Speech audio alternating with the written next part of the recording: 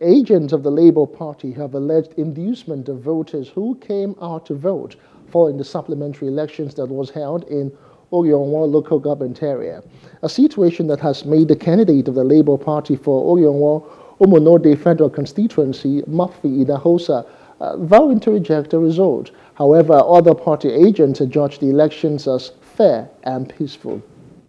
There's a lot of a high voter inducement, a situation whereby a political party came with a bag of rice along with 5,000 naira, giving a voter to vote out of their conscience. Because there were a lot of inducement, and some army came and walked some persons out of this place.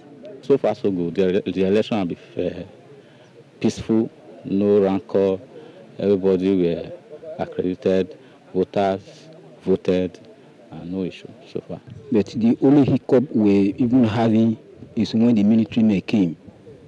But along the line, the crisis was able to resolve.